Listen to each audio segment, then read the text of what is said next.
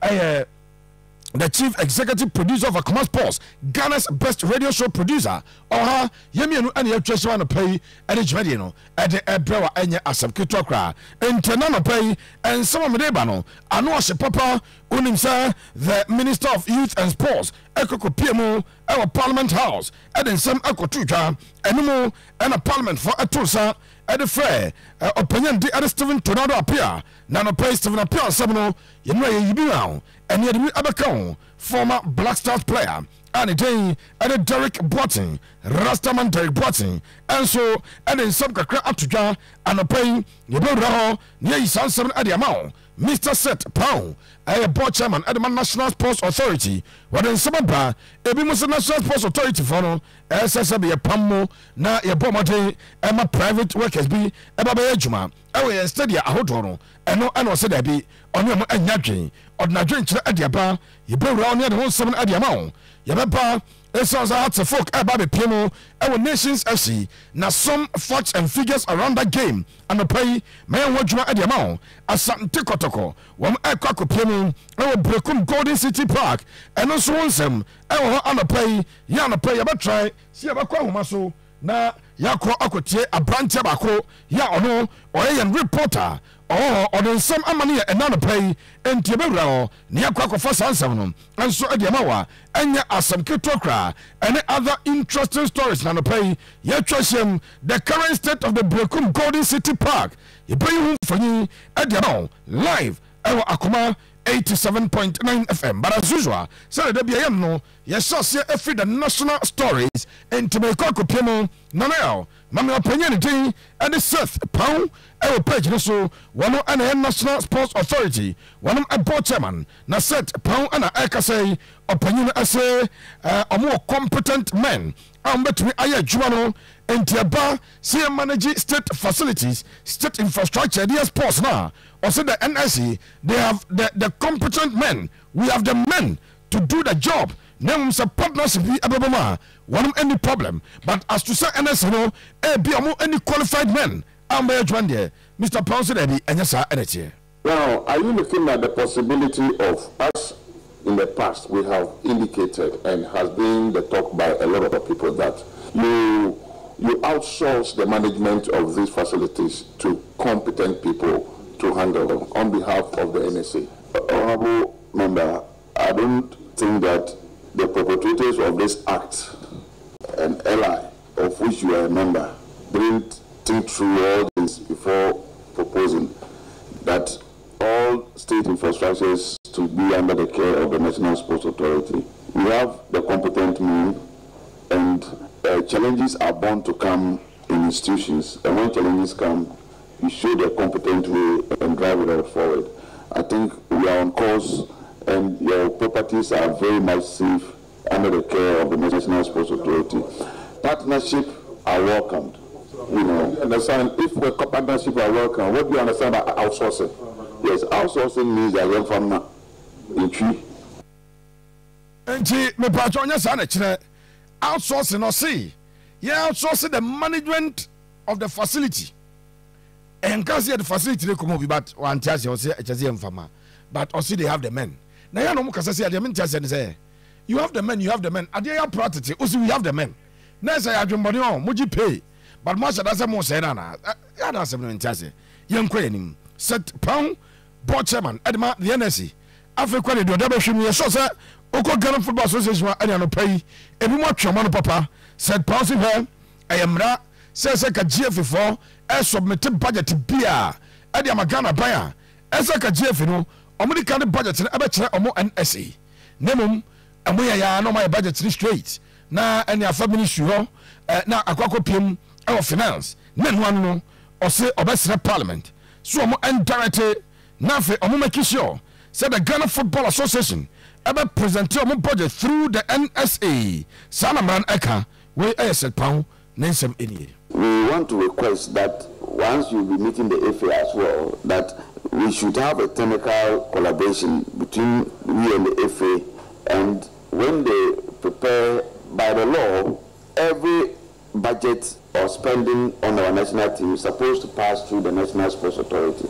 But over the years, it has not been so. I think practices over successive administrations makes it pass through straight to the ministry, which is not a good practice. The other federations, athletics or whatever, they normally pass their request to the National Sports Authority. A technical evaluation report is added on it and submitted to the ministry, whether it should be funded or it shouldn't be funded, then before it's okay. But football goes straight, and football is part of the federations that are under the National Sports Authority, so we can impress upon the sector to route through the Sports Authority all these activities so that we can have a composite reporting system for all our federations.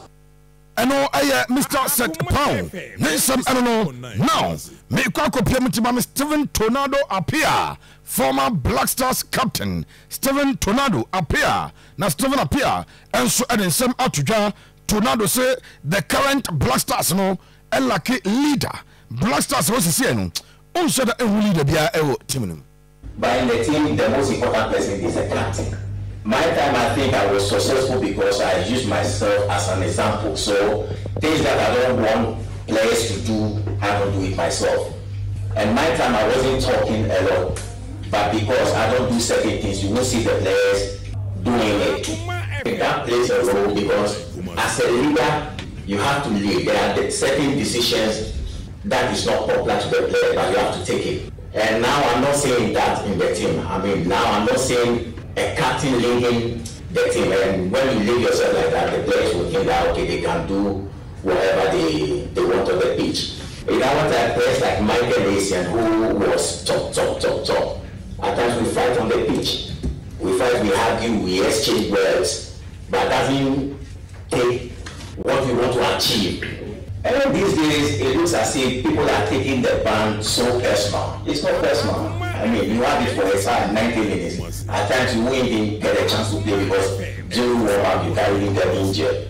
In our time, when you come to our camp, you can't even recognize the local players because we do things together, we work together. I think that's why we were successful. So, your question, I think, as I said, it cut across everyone should involve themselves. Even today, the committee that we are here, we are on, they should play a role. Once in a while, they should pass through the camp and talk to the boys. I think that's it. Steven Tornado appear, and it sounds like oh and was a said embarrassing. I didn't end Guasia, Asafim, and Yadia, Ubetudia, said Ghana pa. Yintimi qualify and qualify under 20 tournament. Any underage competitions also coaches and as some adjuting or serious with their scouting.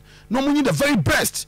Nagana I heard him go say I say yeah international tournament underage competitions say Yintimi Nkobi. It's really embarrassing that Ghana today we can't qualify to play the under 17 World Cup. Major tournament we are not part of it. And we have talents all around. Today, if we said, let's go to Kawukudi, even gutter to gutter, 4 players are playing, you see 2 talents there. So we have to even set, as they said, we have to even set some people to go out there to search for talent. I was working with Betway. We came up with something called Betway's Talent Search.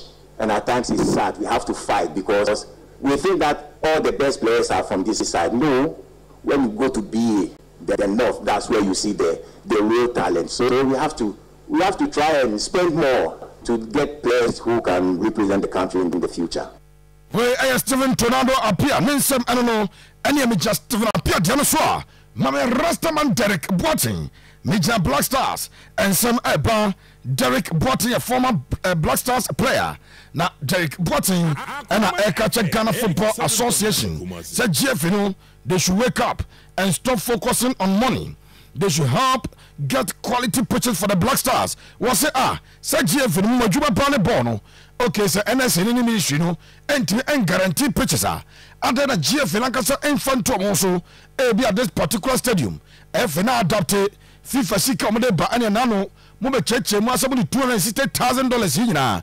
E dey over 80 pitches e Ghana ye nimba bi kura ho. O say adentina GF nyasa omunjai their focus on money. na fe omo enhwe kwan be for so a sports no one ebe developing no football. I think for me it's really, really sad. I don't want to believe it in the first time when I hear that, but it's really, really sad as a Ghana where we are in football right now to be in this kind of situation. It means that some people are not doing something right there. You understand that we need to correct. All the time I say this job is a huge job. One person cannot do it. Everybody will have to be part of it. Everybody will have to play part. But I feel like the FA need to wake up and do something because this is their job. You know, to make sure that all the fees are good for the players to play. The only thing they care about, for me, I'll say it and say it every single day, is money. We have players come play in Europe in a good field. They'll come and play in the pitch, sorry for my language, and you expect them to perform well, and you expect them to win games. And if the win is not coming, then it will be a problem. The FA people know what it means for a player to play well, to perform well. You understand? So you cannot tell me that Thomas Partey will play on Arsenal field. How look the field is, the training facility and everything. And then you come to Ghana, I'm not asking for the same pitch in Arsenal, but at least they should do it better. If they care, the FA care about football, they have to make sure that those things are done before the players will come. But for me, they cannot put any pressure on any player that they are not playing well, they are not performing well. It's coming from them. Football play outside before we go to the pitch. So for me, they have to wake up and do something about those things. It's so sad that we're in that kind of situation right now. We don't have to be there. Ghana now have to find a field to play at home games. Oh, come on. We are too much for that. So for me, it's really, really sad to hear something like that. And for me, I'll say it again. FA need to wake up and do something about it. FA must wake up and do something and stop focusing on money or send your back cancer the BFA Adomujwa Sikasem Derek Botting Adia also Ede Atuja Anono Yankwe Nafe Yenyi and Samana Akano and so and from Frio and Famawa Ye program na Kropia Asante Kotoko Metema one and some hour Nemum a branch editing Ede Derek Botting or say Ghana football no. And as a Blasters, you have a former coach Otodo, or say a new team. Now, just a coach and a build a new team. A bit your time. It's the gun of one now. You have a nothing. Young for Emma coach Otodo. No one says a team, no, and for Emma Ghana for Derek Boating in for me, I think I want Ghanaians to know that like we are in a new phase now of players, new staff, young players. I always say that things will get worse before it get better. That's football. It's a teamwork. It's not individual sport. So I think the coach is a new coach. He's a young coach. We have young players, new players. They don't know what it means to play for Ghana and what you have to go through before you play for Ghana. So for me, it's a learning process for them. I think we have to allow them to grow as a team so that they will do a better job. And I know we have a good squad, we really have a good squad. But like I said to you earlier on, it's a teamwork. So they have to gel together, they have to come together as a team and play as a team. And with the coach that they have, I think they are going to do very, very well. Because Tuado is used to be my colleague, and I know how generous he is, and he'll give everyone a chance. But I feel like Ghanaians have to have patience for the team to grow and also the coach to do his work. We are going to get there, but it will get worse before we get there. Right, I know Derek Boating, and so I don't know. Now, you call gamer a so Berekem into between Berekem, Chelsea, and Asante Kotoko.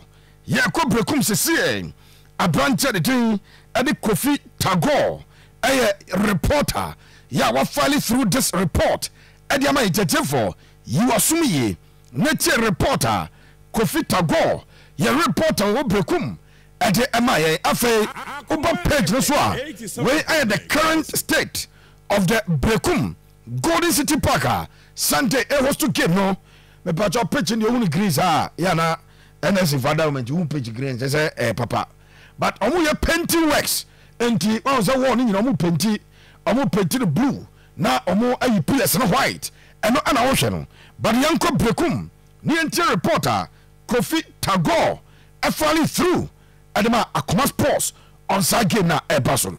I'm in China, packing the city in before say Ibako boy first match, I want the mind crew, not every for Najatun. But and I'm say now a 72 locates, I was 72 hours, I say to me communicating my career for and to me I'm good to or more a confirm Friday. the weekend labor boy match, you know, and in I imagine in Bontina Park in the Dominica Jatunda. Initially, now, Mama Abia Grass CBO, Nasi, you know, Nenyanting, yes, Yamaho, Jim and Simon, a Babu boy who matches in Oho, and Tiani Carana and Bokan, but Nasana, I already, our Mama, little Libya, Neko boy first match, you know, I will Domaiko.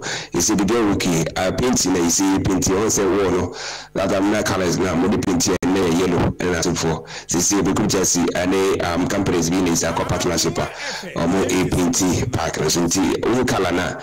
A blue wise and I feel so. Last cinema, I come and see the video no on Sunday, say at because the day I said, Moriam Sinama Abduma Sunday, a bit near who's come as Asante Kotoko. Gate in so city market, 50 Ghana city, saying I feel so, and your live game, and they say a basso TV, Mamma and I Chelsea phone and say, or one penny moment come match, yes, Sanity. Many executive time I had my club in Edin Como. That day now, Fishers in the bar out.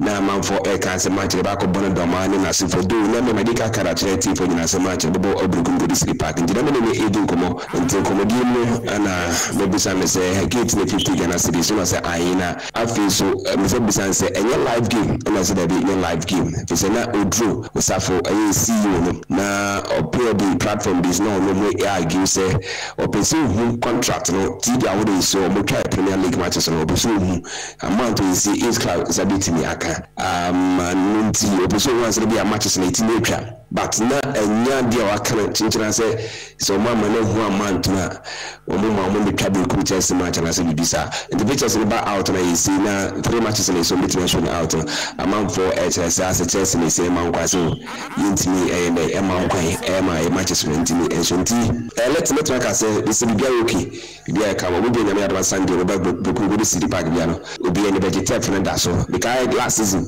Chelsea and Kotoko we and do na coach Ogun no we should but on not see park no is a park no is improvement abom I see coach Bitiza Market say mo I see batata no coach Asante e be no stand na season no omo ba is a park no nya dey simple so bia o ano I reporter Kofi Tago and about through enti the channel no na say 50 cities and omoje e gate minimum no the so akra no 50 cities and abetua na okọ Berekem City Park na okọ hebi na se omukaze VIP ni ho nyina dia so bia beko VIP o eti VIP ni ketekete ho dey sure say restricted but o person go ni bia first o ti so betua 50 cities na okọ Berekem City Park Berekem City Park Jeff let's zama ya omka no ukọ ababi a echefo mu hei aha baby a ya penti ho na nzajofo gina ye commentary no yes oh from wa because ko transfer no wan hwe ye no ko yes e bia bobi referee agi offside ti omo ahwe a obi amma no so tro wagire o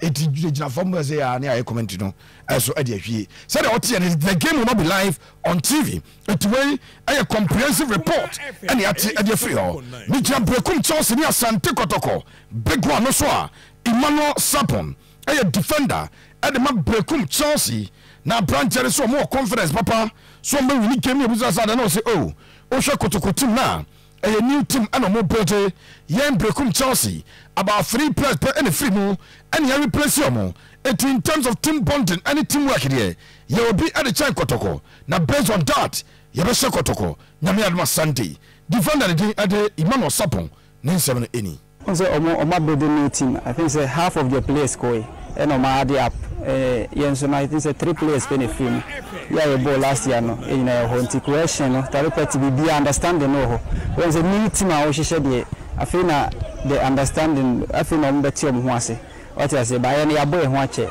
a free move a amankuna move a oni be the ball neto obi a move obi a because ya boy ho ache nti me kan say enya dia e be too difficult e ya dia e dada ti me kan say omo na afi na mbe jele what I say we making new team to afi na mbe jele but yen dia ya boy ho ache ti me kan say Sunday game a bit difficult, but at the end, you carry the maximum points. Last season, the same thing, you carry the day. Into this season on Sunday, where Berekem Chelsea supporters, they should come in their numbers, cheer Berekem Chelsea to victory. You know, money was it. We make sure we are ready, we are prepared, physically, mentally. You're fit and you're ready for Sunday game. To promise you, on Sunday, we have nothing to give them than to give them the 3 maximum points. no a branch I was kan edema Berekem Chelsea ya de din ede Sapon Emmanuel defender and some of the two jano no na mamen Kotoko na menyi Felix ni nyina enso mfama enti nyame atoma Asante Kotoko ko Berekem achitafo ni ntia no pay wo Kotoko chitani na o ko Berekem na campaign as a transportation to Berekem in and out 140 Ghana cedis na fe gate fee 50 cedis abesoso na 190 cedis eno ana after say Asante Kotoko supporters ene buses no arrangement we wo mo adekoto IMC nim ana IMC chairman nana akwasi awua apenkra otumfo kontomponi afarehene nana se da bi 190 no osoro enti Asante Kotoko fund bia a person ko Berekem Golden City Park e ko enke ni bi no management of Asante Kotoko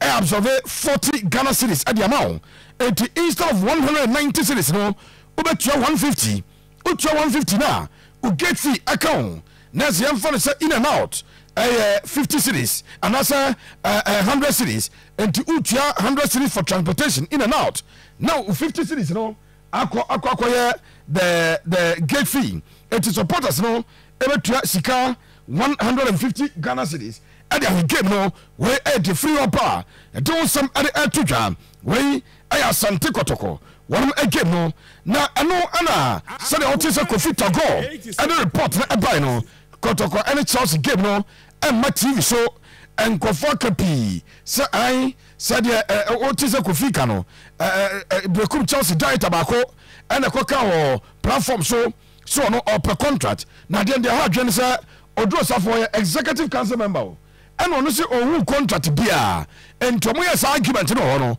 and ankofo so when yes adia omo na some yentwa game no and pay yours truly Emmanuel Owusu letter wa program our Globe TV4 Kotoko 2 games obobo Asante Kotoko versus Karela our Nariku Globe TV and the game no Kotoko omo game Omba boy ewo boase omo ane young apostles Globe TV ene twa ye enti Kotoko womo NS game no obi anu se Globe TV ebetwa ena yebusa Globe TV4 ana play asisi ana Globe for say oh omo nyom na determine games on person mutwa Ghana Football Association ena select games no normal communicated am Globe some nkotwa we enti omo so omo omunimu agentire bia na se ndie bia enye omu na chusu se Kotoko any Chelsea game no muntwa anya san ke free touchman TV wo Berekem about 2 hours na nkomadru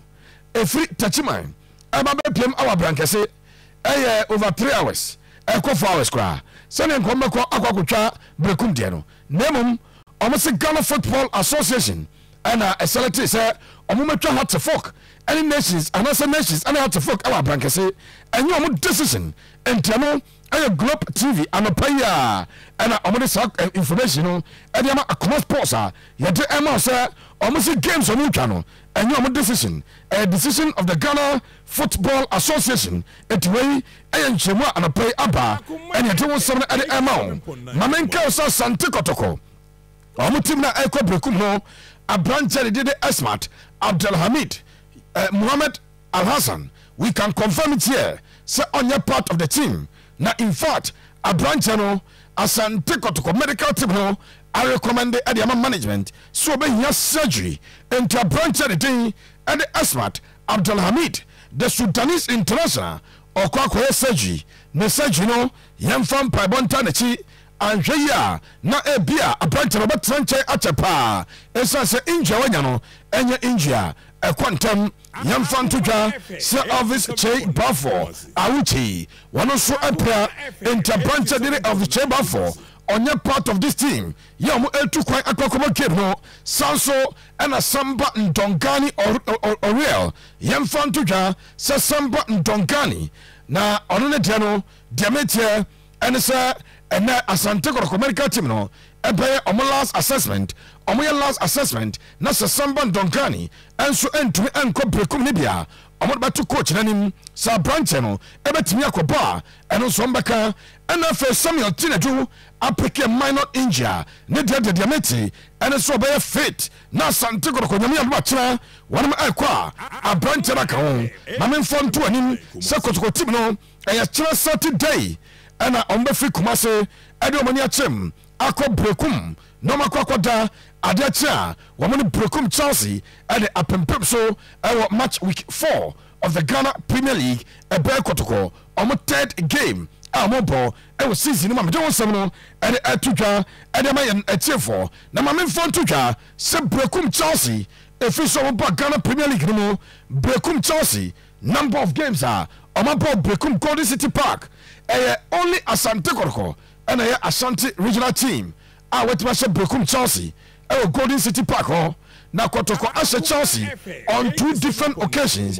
Kotoko winning 2 games Berekem ni nyina no yeba awia na expande enso e de ma tiefo ya anopai mutie akoma 87.9 FM yemfa ntutwa se as Accra Hearts enso e ba be piemu bia ne den de abrankase Dr. Chase Sports Complex of Nations. Now Hearts surprisingly only said their last 4 away games Hearts either say Omewini by scoring 3 or Omelusu by conceding 2.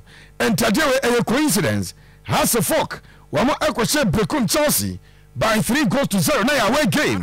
Hearts eba Kumase ani Asante Kotoko ebe boya Kotoko defeat omo by 2-0.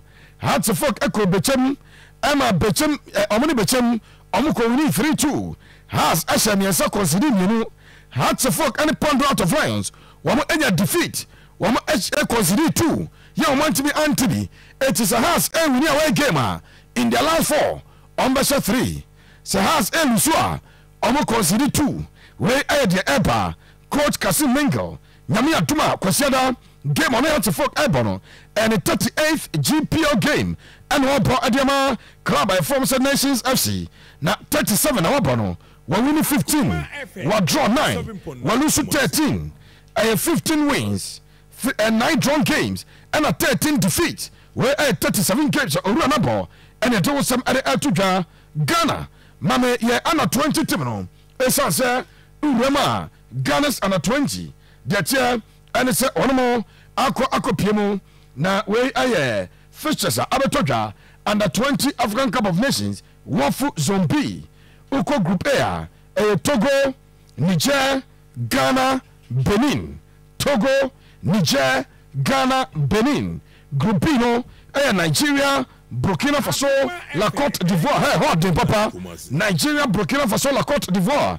Ghana, Diano. Yes, siya nyoma ya. Yibeti mi awram na nyoma koye anso adiamaye. Former Asante Kotoko defender. Yani te ade Nuruddin wano anso ade krata ababonte na Nuruddin echema oba Asante Kotoko will be abaso live patron ene Asante Kotoko management ene will be abrante krata ya ebe enya mwa so de ba enu an ebia ena ana akui oba be confirm so onye new team okwakopo ade amamo no ene de free up am some ade etudwa na Augustine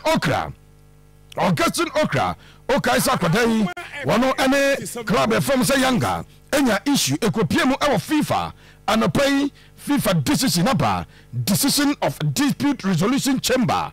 The claimant Augustine Okra is partially accepted. The respondent Young Africans Sports Club must pay to the claimant US dollars 24,400 as outstanding remuneration into Okwaje $24,000. Naza, okay. We are no almost a warning and a fine in the amount of $3,000 as imposed on the respondent, which must be paid to FIFA within 30 days of notification of this decision. Such fine must be paid to the following bank account Omodiaba and your Utria Adiatum. Enter Branted the August Nokra, FIFA say younger for enter $24,400 and Famana ɛno ɛyɛ decision a ɛfiri hɔ ɛde aba no ɛne de nsɛm ɛde ɛma ɛna no pɛyi yɛsɔre so nyame ɛyɛ adom a weekend yi yes fixtures ne sɛi ɛna teɛ ɔkyena Accra Lions wɔn ne nsɔtɛma ɛna ɛbɔ ɛyɛ 3 p.m. ɛwɔ the University of Ghana Stadium ɔde wɔn kyerɛ mu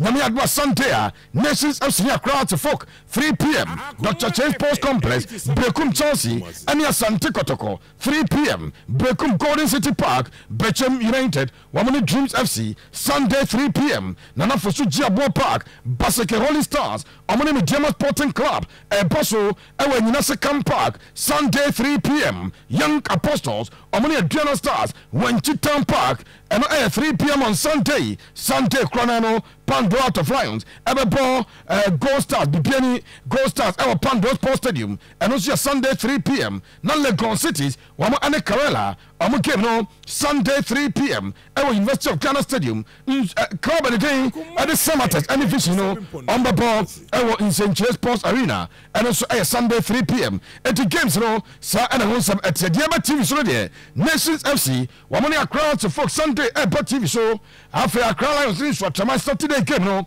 ɛbɔ TV so na afei Legon Cities wɔn anso ɛne club a yɛfrɛ no sɛ Karela ɛnso aba TV so wei ɛyɛ games a ɛbɛba TV so weekend yi ɛne ɛde nsɛm ɛde ɛto dwa yɛde mo si Sir John ɛtoa so ɛde ama wo ayɛ akoma 87.9 FM anɔpɛ yi pɛpɛ sɔrɔ azinie mene mo asi Sir John ɛtoa so ɛde ama wo